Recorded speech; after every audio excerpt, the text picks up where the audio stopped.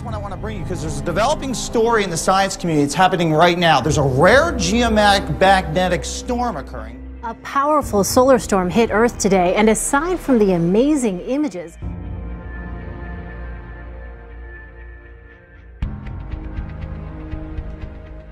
Pat, a severe solar storm smacked the Earth with a surprisingly big geomagnetic jolt on Tuesday, but no damage has been reported. The storm ranked a 4 on a scale of 5. 2 magnetic plasma bursts left the sun on Sunday and got to Earth about 15 hours earlier and much stronger than had been expected. A cool sighting over Switzerland and Austria last night. Check it out. What appears to be a meteor is caught on camera streaking across the sky. That's amazing. Some people in Europe had a spectacular view this morning if the clouds didn't get in the way. A total solar eclipse took place. We've entered the peak of the eclipse. I have to say there's an eerie darkness that has descended on parts of the capital. On the ground on the Faroe Isles, day turns to night. Those watching plunged into darkness. Millions of people in more than a dozen countries stopped what they were doing and looked up. A black hole in the sky, offering a rare glimpse at the sun's outer atmosphere. There it is, the diamond ring. A solar eclipse, coming at the same time as a supermoon, the closest it gets to the Earth, and the vernal equinox, the first day of spring. A rare cosmic coincidence.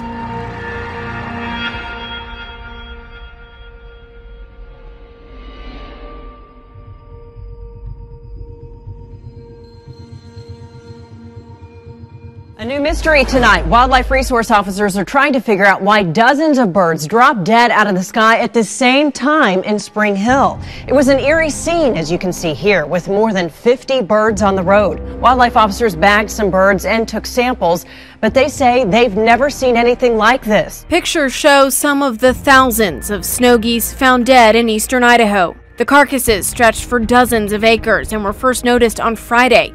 There's no doubt that 2,000 birds died there.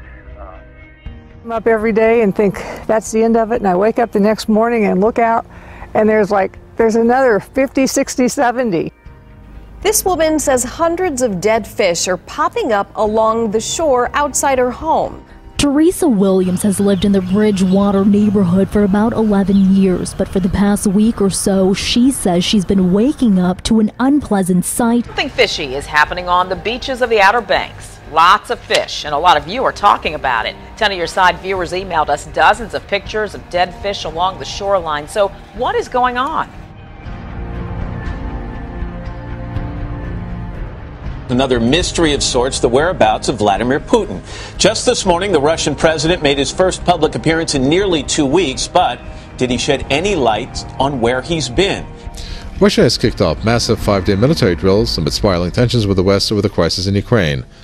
Стратегических ракетоносцев, которые вылетели с аэродрома в Энгельсе. Их маршруты фиксировались средствами десантники Костромского и Ивановского соединения. Сложности не только из-за непростых климатических условий. Совершила многокилометровый бросок и заняла назначенную... Представлять Ростов, вспомним, как было непросто, линии 90-е, борзая опора.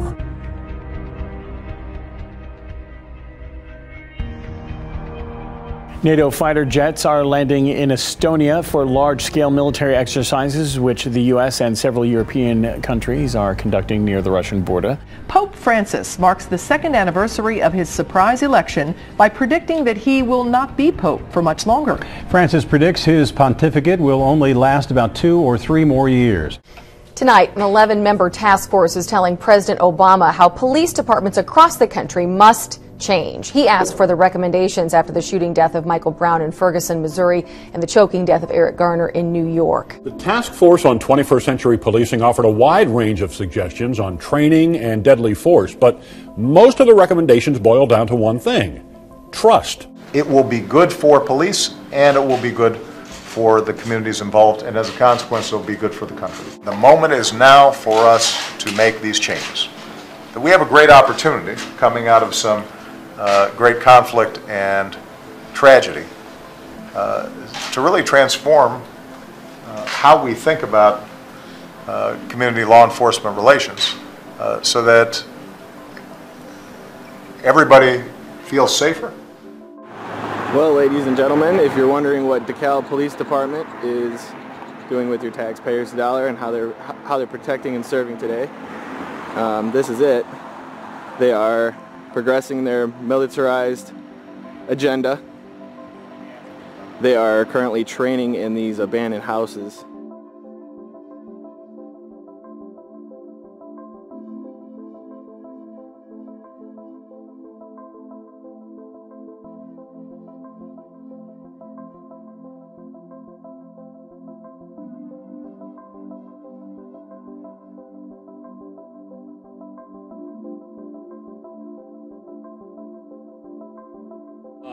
Upon an evacuation notice, the subdivision of Overton, the residents chose not to leave. So we are doing a door-to-door wellness check.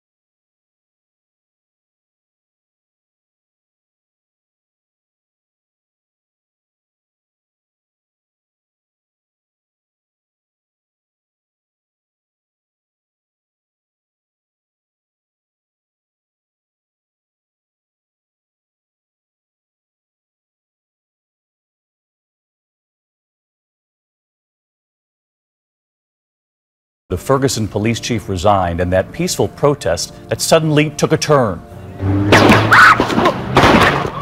Gunfire erupting, protesters and police running for cover, hiding behind the brick wall there.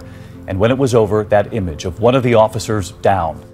The words come after a tense 24-hour manhunt, authorities digging for clues to track down the gunman who shot two police officers. Arisha Turner was inside the home with her 6-year-old son and two acquaintances when police showed up and took the adults in for questioning.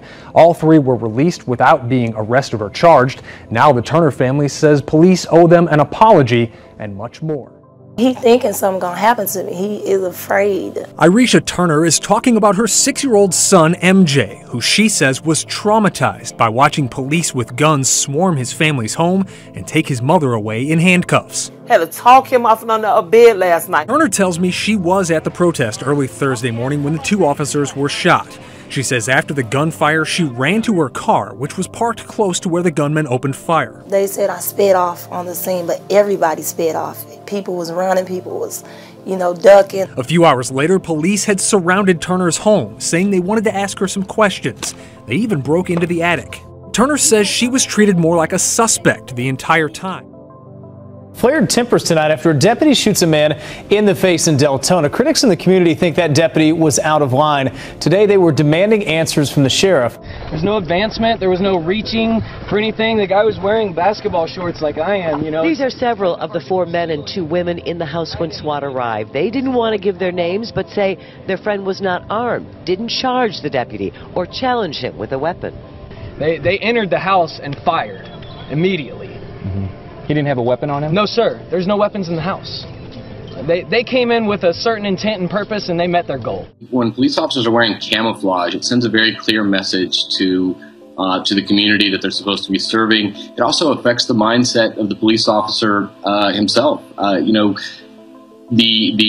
idea that when we take domestic police officers, and we train them like soldiers, and we give them military gear, and we dress them up like soldiers. Prominent academic and author Dr. Michel Chossudovsky warned that the so-called war on terrorism is a front to propagate America's global hegemony and create a new world order.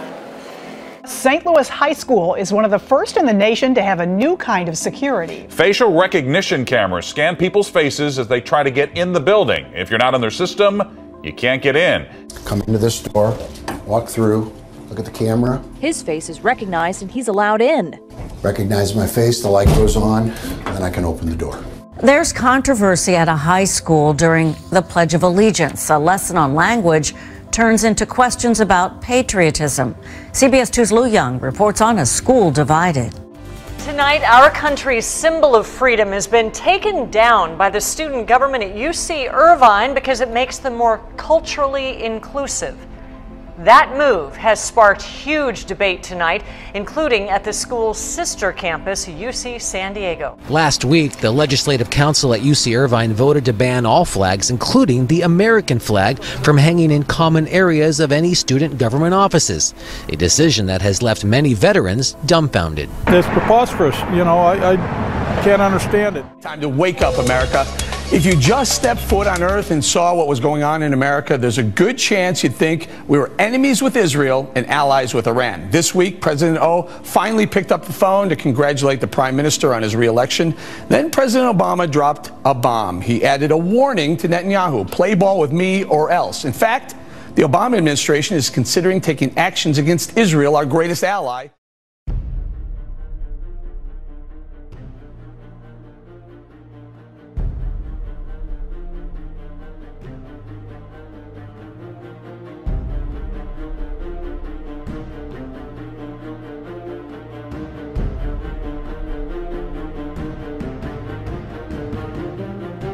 My name is John Yarmouth of Kentucky.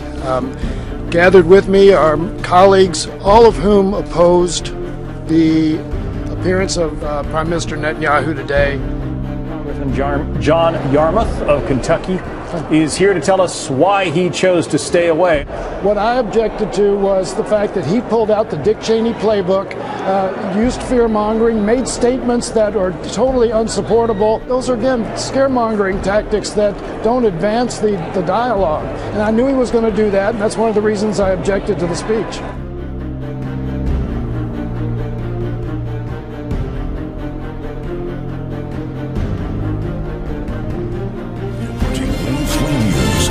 My 18 years of law enforcement, I haven't seen this. Pile-ups stranded hundreds, creating traffic nightmares that made national headlines. Cars stuck, abandoned, turning a busy highway into an eerie graveyard. The line of stranded tractor-trailers stretched down the highway for 40 miles. Icy roast caused several accidents that shut down 2 major highways in Kentucky, stranding more than 600 vehicles overnight. This is the second such declaration in less than a month.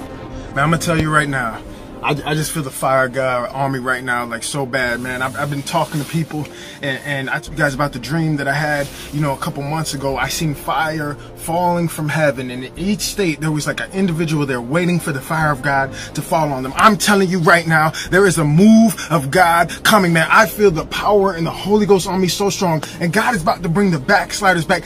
There is an army rising up. There is an army rising up, and I'm telling you right now, you want to be a part of it. Because you know what? The enemy's trying to move too. Man, look at the news. Look at the evilness that is going on in this world. Look at the corruption. Look at the gay marriage. Look at these young people disrespecting elders, beating up elders for no reason, people jumping people. Look at the violence that is shared all across Facebook and World Star to the point where you're getting desensitized. Look at just the gay people just trying to invade everything. Everything. The devil's voice is loud and clear, and he's trying to defy God stronger than ever before. You guys think that I'm the only one who's fired up for God? No, I'm telling you, there's people all over the world. God is raising up an army, and it is about to be crazy. This earth is about to be shook.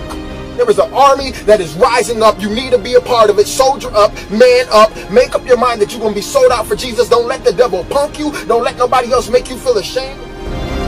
And we're going to start the mix with the end of days. It was seen in Australia overnight. Yeah, take a look at this. Wow. This freaky springtime storm in Australia was seen in Brisbane yesterday. We're getting word, look at this guy. He posted that this was a reminder to never go to Brisbane in the spring. Wow. When he posted that video. 28,000 lightning strikes recorded in this storm that took place 6:30 in the evening last night. That is crazy. You know.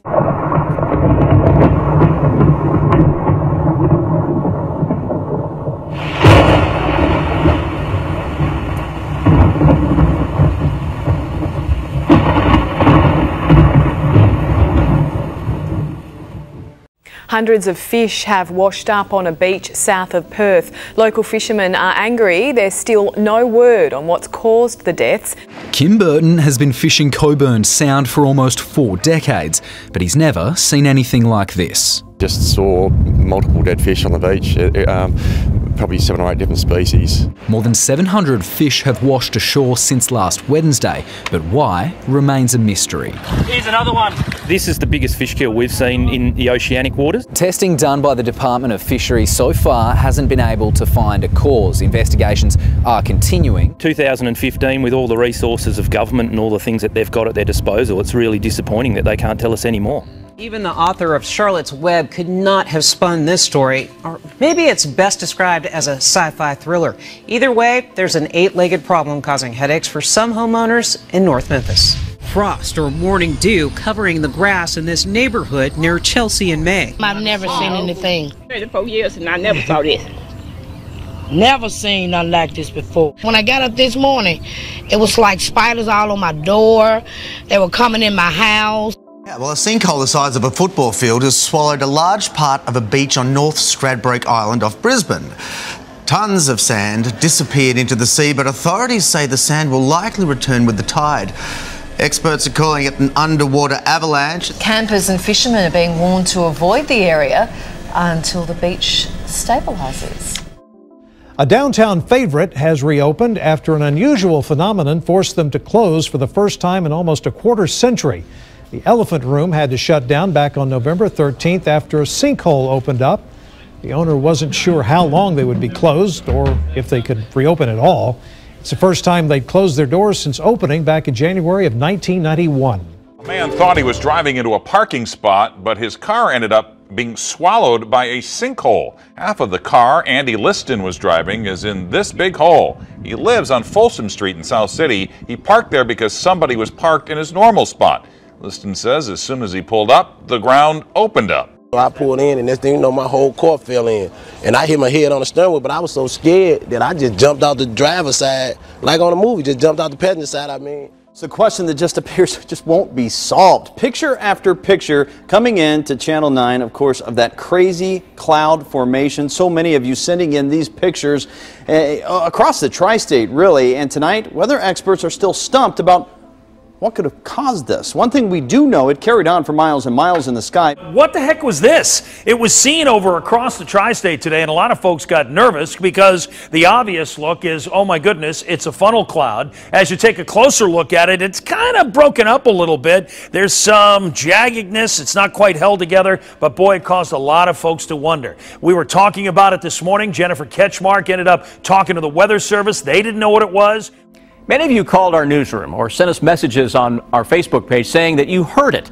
People in Boyle and Mercer counties reported a loud boom that shook their homes last night. Emergency crews investigated but couldn't find any sign of an explosion.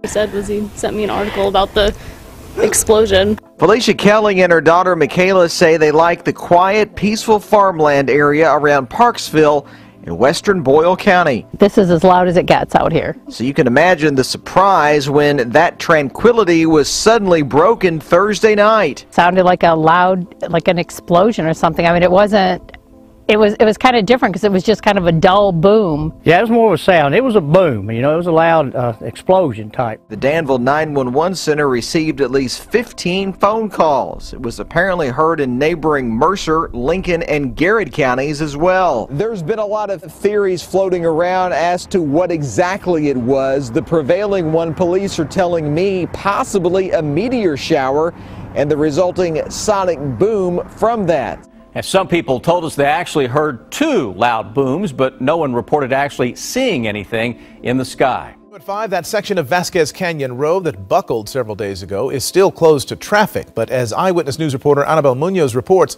the unstable road is now attracting the curious. Vasquez Canyon Road in Santa Clarita has become quite the eyesore over the past few days. Professor Jeremy Boyce said, quote, "There was no big rainstorm that triggered this. There was no big earthquake that triggered this. The long arcing up and down street grew 15 feet in 3 days, which has completely stumped local geologists." I just don't understand it. You know, like I say, I've lived here all these years and I've never seen anything really like this. The Oklahoma Corporation Commission wants companies to close 2 wells and cut back at 23 others after a series of earthquakes today. It happened near Cherokee, which is about 2.5 hours west of Tulsa. The U.S. Geological Survey says people in 13 states say they felt that earthquake. 4 more earthquakes happened in that same area today and 2 others near Crescent, Oklahoma. The U.S. Geological Survey says a 5.9 magnitude earthquake has struck northern Afghanistan. Well, if you thought you felt the earth move beneath you in the early morning hours, you're not alone. A small earthquake, registering at 3.6, shook the area near Cornwall today just after midnight. The quake was reported 15 kilometers from Cornwall. There are reports that residents heard a loud crack before the rumbling began, lasting around 20 minutes. Good evening, everyone. The New Madrid fault caused quite a stir this morning and throughout the afternoon. You may have felt it. There were 12 earthquakes reported today, all centered near Lilburn, Missouri. One man working in the area says all the rumbling woke him up. I was laying in bed and it hit, and I thought it done broke the bed down. I thought the bed done broke completely down with hard as it hit. And it wasn't too long later, and we had another hard thud. But so many quakes so close together is a bit unusual.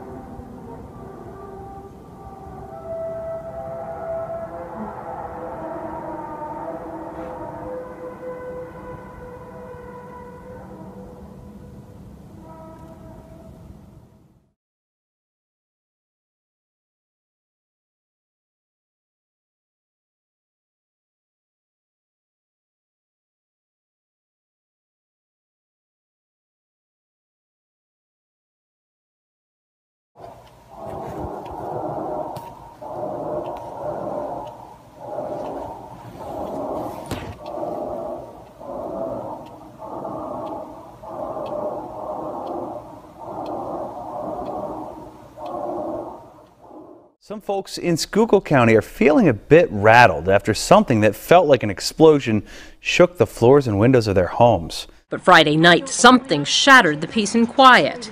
I was just sitting here on the couch, and it was around 9:30, and just a big boom, like it's almost like a quarter stick, and the house shook and the windows shook. The Sterners weren't the only family to hear their windows rattle. Reports of explosions were phoned into the state police from across southern Schuylkill County.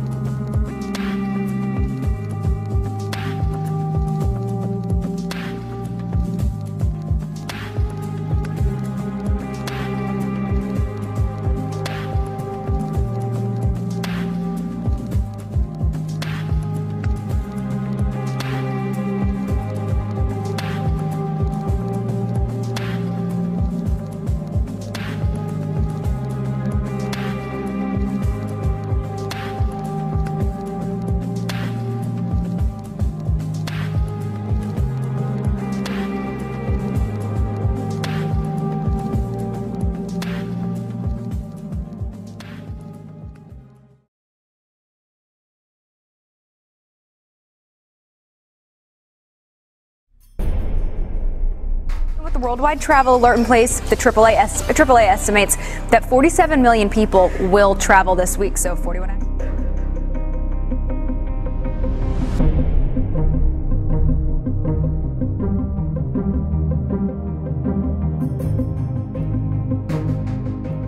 Security in New York City is high in advance of this Thursday's Macy's Thanksgiving Day Parade. You like seeing the heavily armed officers? I love it. I took a picture and put it on Instagram.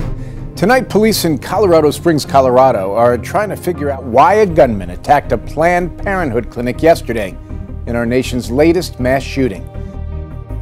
Brussels has been on virtual lockdown for the past week.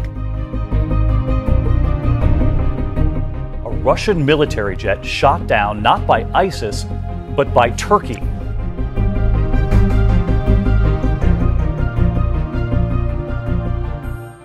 We are also following some breaking news involving another attack on a hotel overseas, this time in Egypt. That country's state-run news agency says a suicide car bomber tried to hit the hotel in a tourist area of the Sinai Peninsula.